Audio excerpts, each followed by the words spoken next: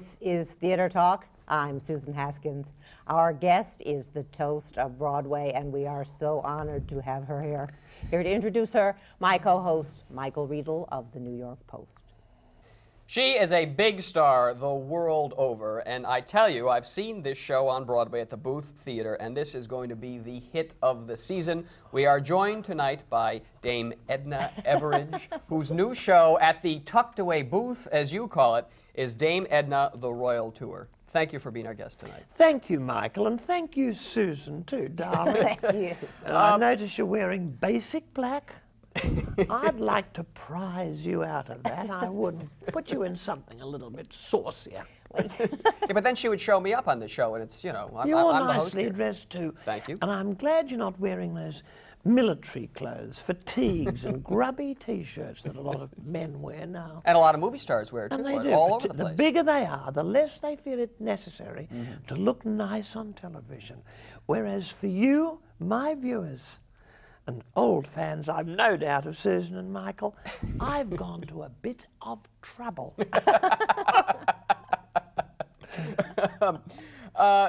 This is your Broadway debut, but you were here in New York with your show many years ago at Theater 4, if I'm not mistaken. Many years ago, Michael. And I dare say it was not a hit.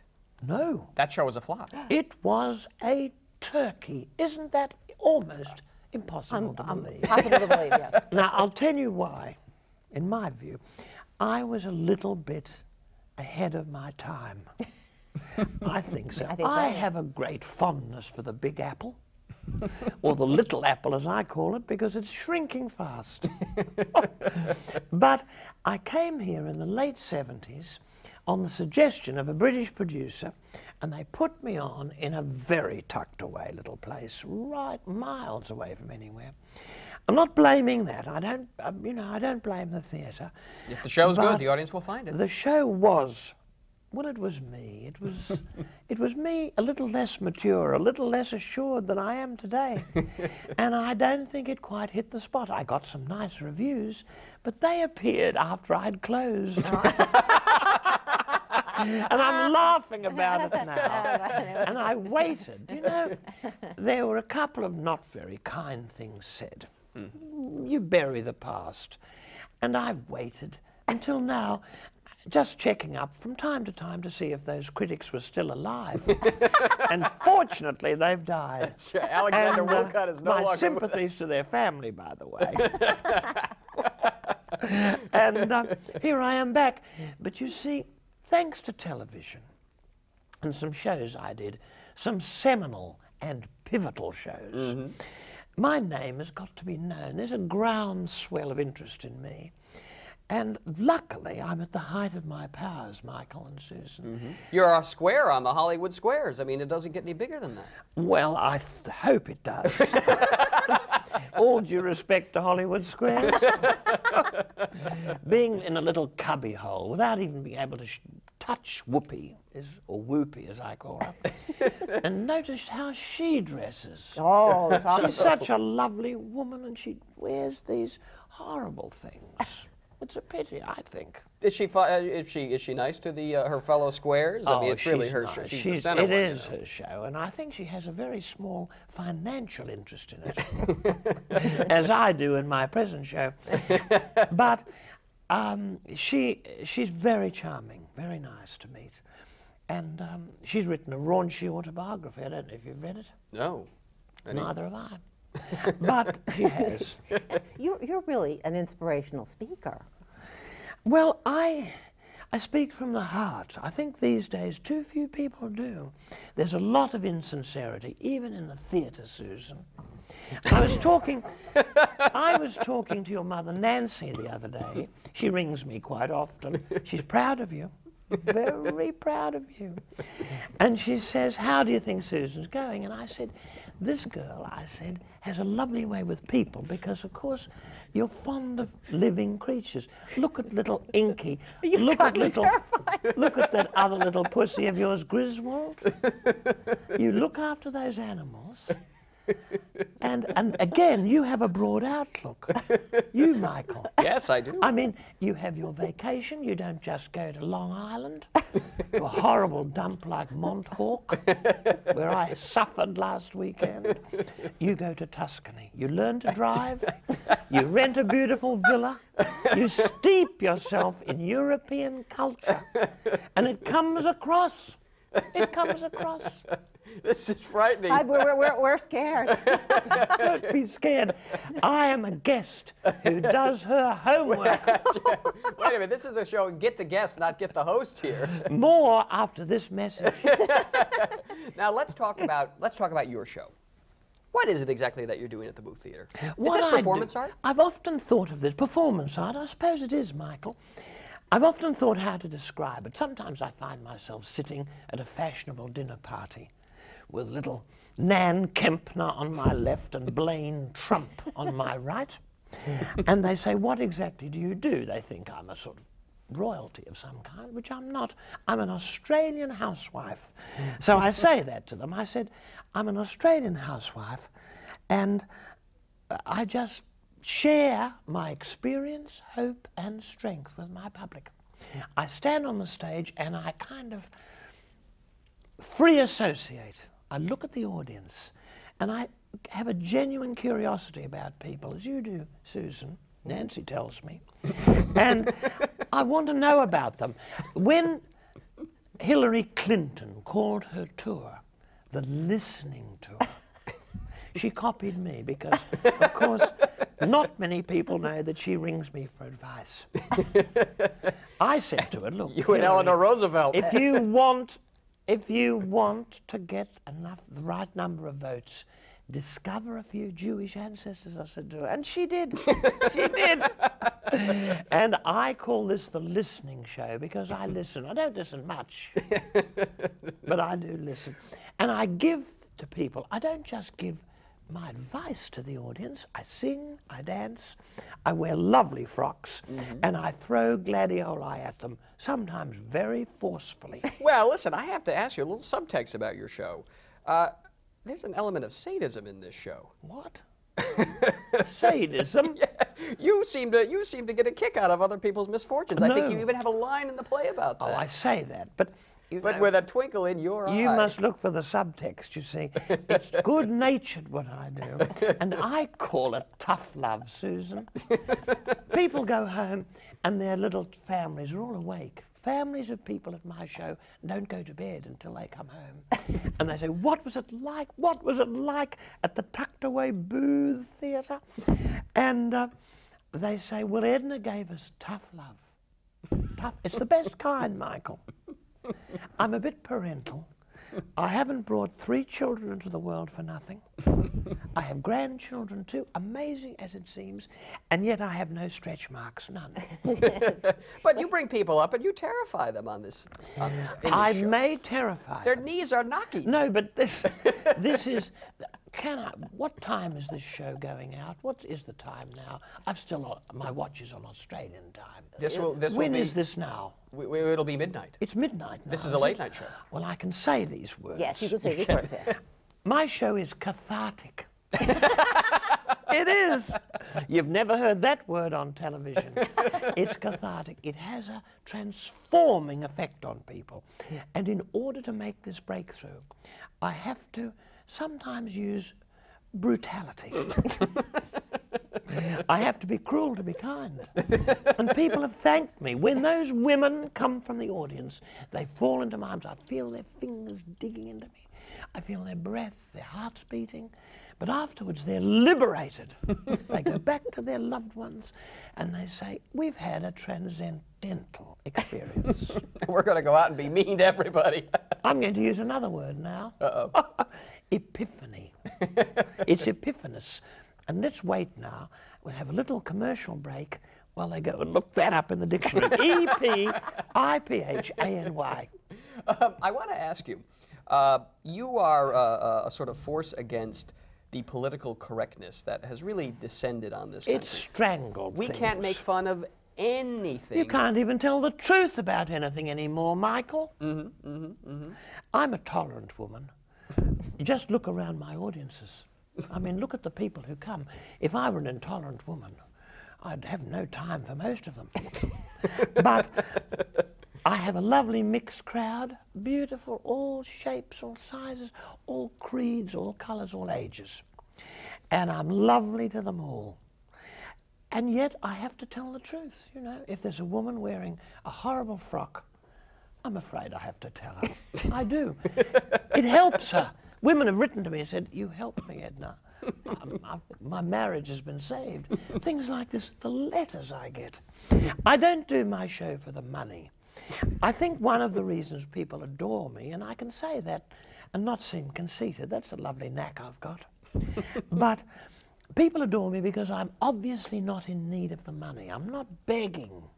Most shows you see, Michael, you can't obviously answer this in a straightforward way, but I'll answer for you. You see these shows in the Broadway, and they're pleading with you to like them, aren't they?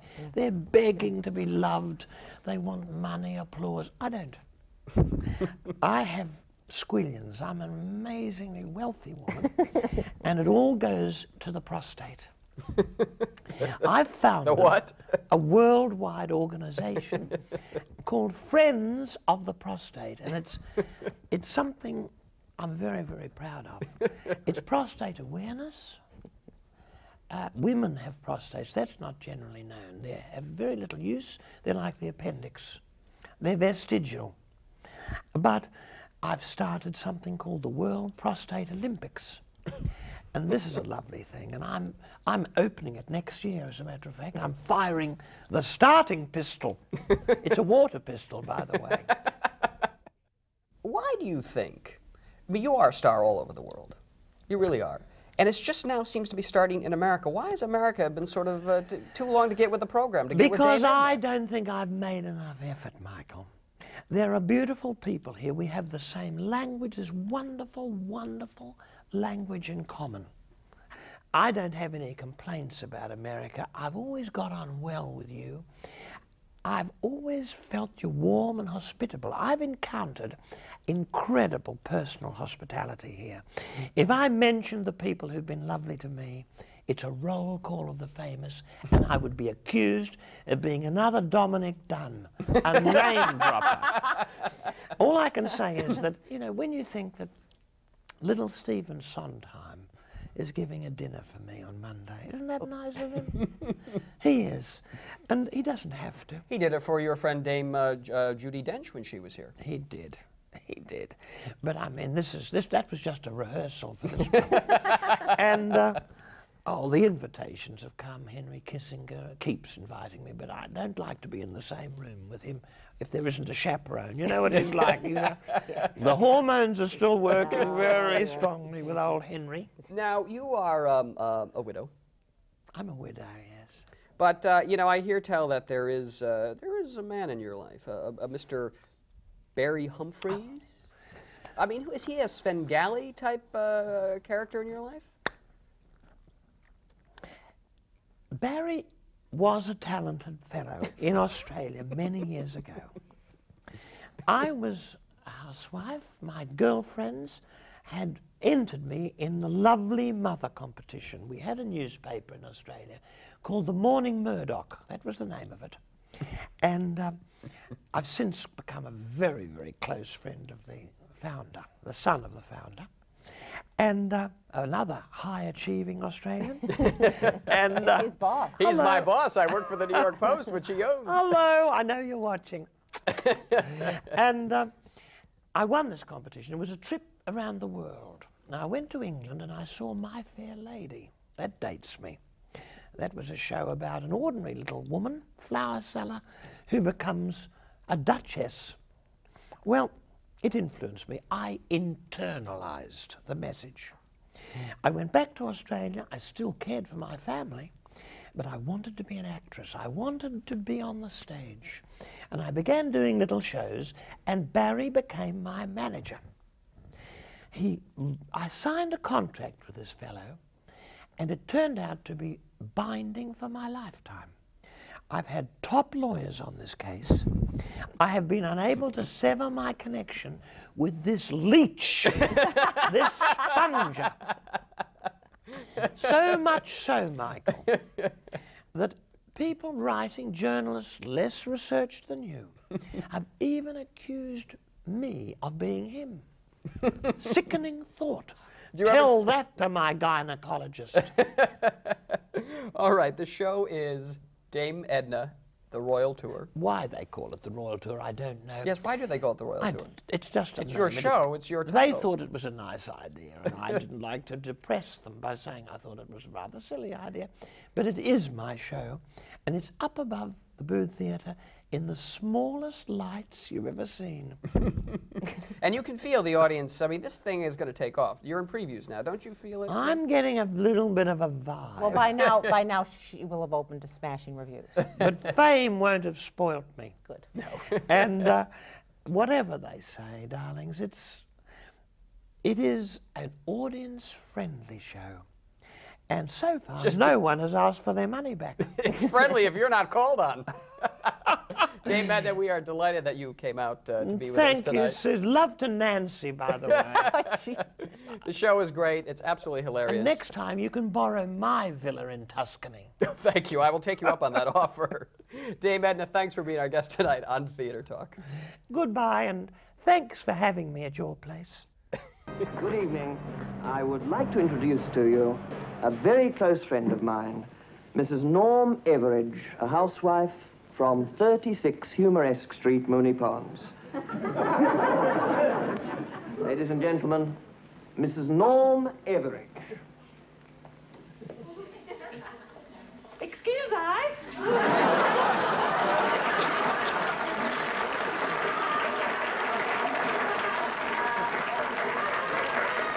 Revenge is a dish best served cold, and at the Vineyard Theatre, audiences are having some mighty frosty bites. Can you believe I said that? No. There's a wonderful new play at the Vineyard Theatre called Fully Committed. It's about working as a reservations clerk in a fancy New York restaurant. It was written by Becky Mode and performed brilliantly by Mark Setlock. Becky and Mark, welcome to Theatre Talk. Thank you. All right. The word on the street is that you guys both worked at Boulay, one of our shishi New York restaurants here. And this play is your revenge on David Boulay, working for a tyrannical chef who makes your life miserable. Is that true? Absolutely not. No. We both worked at Boulay, but I also worked at the Regency and Jim McMullen and Filonico. And lots of chefs I wanted revenge on. No. And it was, I mean, I first thought of the play way before I worked at Boulay. So Boulay was just research for the... That's right. Taking notes. No. No. I don't even know David Boulay, really. I didn't work there that long. So it's not a revenge play. I mean, to the extent that it's about a restaurant worker getting to tell their side of the story of being in the restaurant world. You know. Revenge on all chefs It's on all chefs and all nasty And customers. That's right. Customers The mostly. coke snorting maitre d'. Now we should say, Mark, it's a one-man show. You're the man. It's a one-man show. You know, for people who haven't seen it, set it up for us. What's going on? What are you doing in this play? It's a day in the life, a particularly bad day in the life of an actor named Sam Pelichowski from the Midwest, who is taking reservations at the highest of ends restaurant in New York City, and trying to get through all of the requests and bribes and threats from all of these people who need to get into this restaurant while trying to solve a few difficulties in his personal life and trying to wrap it all up in the same But the gimmick afternoon. is you play all the people you talk on the phone to as well as Sam Pelichowski. That's How many true. characters do you play? About 30, I think. 35, 30. Yeah, I don't Somewhere know. around there. It used to be more, but we cut a few. And of course, the characters in the restaurant are fascinating because you do have the tyrannical, sadistic chef who makes you do terrible things in the play, the coke-sniffing maitre d', the fruity-tooty English woman up there for window dressing for the guests to come in who doesn't get her hands dirty. I mean, these are all, are these all characters in the real restaurant world, people that you observe? Well, as I say, they come from, I mean, they're inventions, but they come from sort of stereotypes of you know, from working in different restaurants, putting together stereotypes like, you know, the theatrical maitre d', every maitre d' will have a hissy fit at one point during a Saturday night, or when a food critic comes, or one of those things, and the sort of fancy hostess. I mean, I remember I was there recently to a restaurant downtown to apply for a job once, and the people applying were so beautiful that I took one look and I was like, no, I can't work. I'm going to work next door at Blimpies. I'm out of here.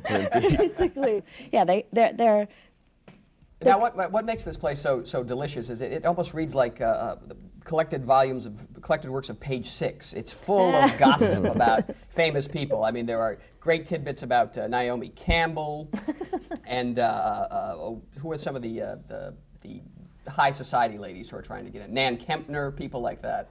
But it's not. Are these true? I mean, these tidbits about Naomi Campbell. Yes, is this true about Naomi Campbell? No. Is she really That she vegan? calls it and she says, you know, she wants to sit in this kind of lighting, or we'll have new lighting track put in for her table. No. I mean, I think both of us got sort of outrageous requests sort of behind the scenes and at the tables from celebrities, but the ones that we used in the play are completely made up. Most of the ones that happened in real life, we had them in earlier versions. People didn't really believe them. They seemed too, seriously. It was like, that doesn't really seem realistic. And it would be like, that happened. So the task was to make an invention that has the whiff of reality, but it's not, that Naomi thing isn't true. And actually, to me, the Naomi thing, she has a really, you know, the character Bryce in our play, her assistant. Right? Yes, her Keeps calling officious up and celebrity And making assistant. demands for her Yes. party of 21. Exactly, and her all-vegan tasting menu and all that. But it's really, to me, it's more about that character, because if you work in a restaurant or probably in all kinds of service industry, you get tormented by guys like Bryce. More than Naomi herself. It's sort of the culture around the celebrity, her assistant, and then Bryce has an assistant. Does And that I'm ever sure happen to you? Never. That never happened to you? Now, when you were rehearsing this play, I mean, just tell us, how do you keep 30 characters straight in your mind? I mean, you're flying all over the place there. 9 people on the phone, and you keep switching each one, and all of a sudden you're the chef, and you're this, and then you're Sam Pellicciano. Pellicciano, yeah, that's good. You'll say that tonight. Thanks. I guess, well, it's a lot of repetition. It's like doing a big monologue, and memorizing it was the hardest part.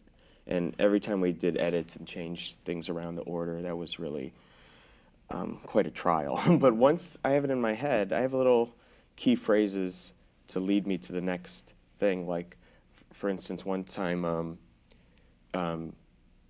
Stephanie says, I can't leave the podium right now. Jean-Claude is apoplectic. And who else is apoplectic in the play but Caroline Rosenstein-Fishburne? She's the next call. And after her. And then the little key words like that. You know, right. And then at one point, Caroline Rosenstein-Fishburne says, Sam, tell Jean-Claude it's an urgent situation. And I go on to the next urgent situation, which is Bryce, talking about the vegan menu. So I have little clues like that, and I get lost. Do you ever slip up a little bit, and all of a sudden, you know, the voice of Caroline Fishburne is suddenly the chef's voice, and you're kind of back. Occasionally I've gone to the chef phone, and I'm supposed to say, yes, chef, you know, when he buzzes, and I've said, reservations, can I help you? And so That would happen. So I have the standard line the chef says, Sam, are you on drugs? which usually works. Gets you out of It gets a great laugh. Yeah, and I've come up with a few. I've definitely, she loves it when I screw up. Because she knows, the audience doesn't usually know when I'm screwing up, but she knows exactly what's going on. It's a terrific play, very, very funny. And what I love most about it is, now that it's a big hit at the Vineyard Theatre, and very likely going to move to commercial run off Broadway, there isn't a fancy restaurant in New York that neither one of you can't get into. That's the most delicious part about Fully Committed. That we can't or can't? Yeah, right. You'll have to let us know. Everyone will let you in. Everyone will let you in. Oh, we'll see. Becky Mode, the author of Fully Committed, and Mark Setlock, a brilliant performer in the play. The only performer in the play. Thank you. Thanks for being our guest tonight on Theater Talk. Thank you. We'll see you next time on Theater Talk. And now here's Dame Edna. Many people ask me my secret of success. Is it in the way I speak? Or the lovely way I dress? Is it poise or personality? What elusive little facet? Let me help you put your finger on my single greatest asset. It's my niceness.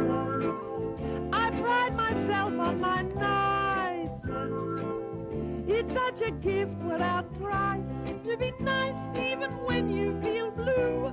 'Cause I really care, and I've come here to share my wonderful, wonderful niceness with you.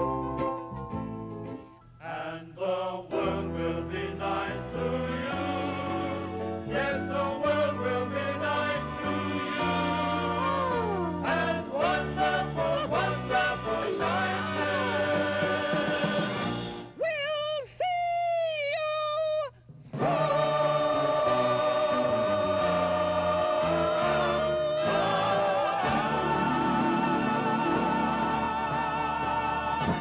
Theater Talk is made possible in part by the Friedrich Loewe Foundation, the Corey and Bob Donnelly Charitable Fund, and public funds from the New York City Department of Cultural Affairs and the New York State Council on the Arts, a state agency. Playbill Online is the official website of Theater Talk and the home of the Playbill Club, providing exciting opportunities for theater lovers.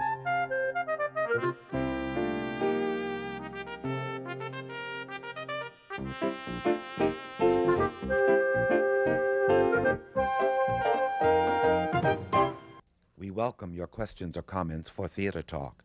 Thank you and good night.